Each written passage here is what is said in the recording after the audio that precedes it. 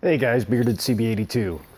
So yeah, it's been a little while since I put on a video. I've been wanting to post this video for some time. Give you guys a little bit of introduction leading into it. Was approximately 3 days after I did the spark plugs on the Cummins test engine.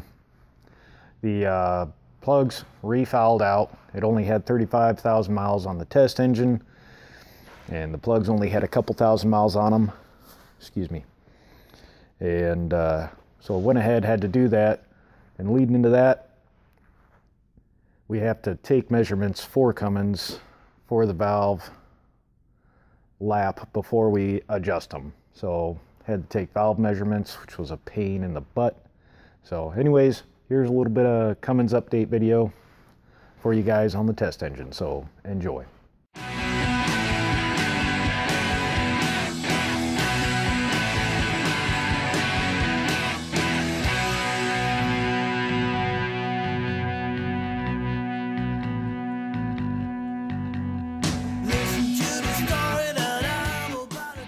Hey everybody, as you can see, we've got the operating table set up today, and here's our special feature.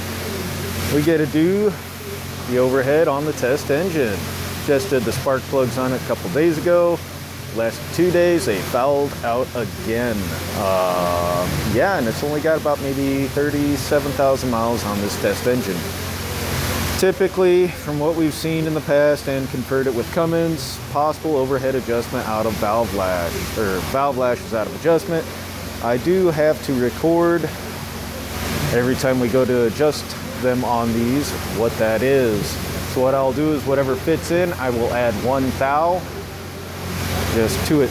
Oh, it's not wanting to focus. Come on, focus, focus. Maybe. There we go. All right, now as you can hear, we've got our wash bay going over there. This is why I do not like to record in the shop during the day. They got the radio blasting, power washers going. It's noisy as shit.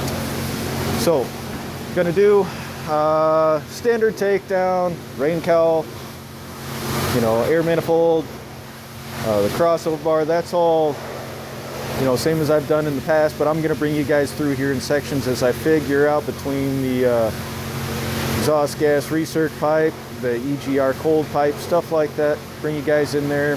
This will be the first time I've taken this down. I looked at it when I did the spark plugs. It's going to be interesting, but we'll get her done. I'll bring you guys in as I'm going through stuff. Thanks. So I got a number of these things already taken apart. Got the ignition harness out of the way. I had to pull for the AC compressor out of the way. Only sensor I think I'm going to have to unplug back here is this pressure sensor. Comes in off your crankcase pressure sensor. Taking off. The EGR cold pipe's just going to be normal. And just going to have to unscrew it back here as well. We got two different sides. 10 millimeter on the far end and 13 down here. Already got this clamp removed. This guy right here is our pain in the butt. This guy. We've got a few bolts down there plus the pipe clamp, and I had to remove off of the exhaust shield the 2 bolts, one up top, one below that, and then a clamp down below where it comes in to the turbo. Already got everything. I always spray everything off with compressed air, clean everything off, push everything out of the way before I open up any orifices, and I always close off with a rag for the turbo intake. That's kind of where we're at. Sorry for the shakiness, but this is, I usually have everything apart and opened up about 20 some odd minutes ago, so catch you when I get more. All right, so I was able to finally get this guy loose to where I can have him out of the way. Got the crossover pipe loosened up out of the way. Was able to leave this guy in just enough to make sure I have access to the valve cover bolt here. Actual tube, this was easy enough to move over. All right, so back here, got to make sure I don't lose that rubber gasket for the cold pipe crossover tube. Was able to pull it off to the side. I was right, I only had to unplug this guy for this sensor here, and I only had to See if I can get my light over here. Bear with me. All right.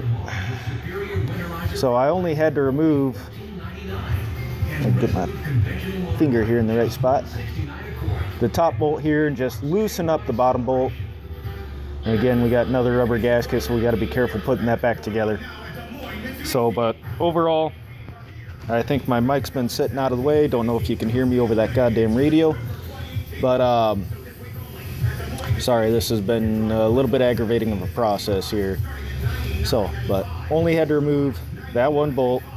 I just got to be careful with it. When I go put it back together, was able to leave the bottom bolt in part way, just enough to make sure that the crossover pipe sets in out of the way for removal of the valve cover. So, we're part way there. Now, removing valve cover is pretty standard. Just remove all your bolts, pull her off. Catch you guys when I start doing some adjusting. All right, now that we got, we had to learn how to hold our mouth just right, get everything sectioned apart. We were able to get that valve cover clean off there, and from here, everything's normal. Same Jake brakes. I think valve springs might be just a hair different, but everything else, jam nuts, all that, all the usual. I've showed them a few other times in a couple other videos in the past. Go see my C.N.G videos. They should be somewhere in there if you want to get a real close look. But yeah, so right now we're loose on 3, loose on 6. So we're coming up on 6. Just got to borrow the engine over. Way down off the front crank and off the vibration dampener there's a 3/4 inch insert for this guy, and we'll just get him barred over, go to our notches, take measurements, sorry about the shakiness yet again, and go from there. So far so good. And yeah, it's been exciting. I'll get back to you guys here in a bit. Alrighty guys, so we finally got valve lash measurements taken, and it was a pain. I've got almost every configuration of all my feeler gauges out being used. It's a pain in the butt. But all I got left is adjust number 3, and it is done. Had to use conglomeration of lights. That little bitty snap-on one I showed the other day came in really handy, especially since it has the good magnet. Usually all I need is that one just to provide a really good area light. But today I needed more. So Cummins, if you're watching, you owe me a big bottle of whiskey for having to do this stuff. Oh, other guy just started up a tractor. But anyways, yeah, Cummins, you owe me like a giant bottle of Jameson for having to put up with this crap, because it was a pain in the ass.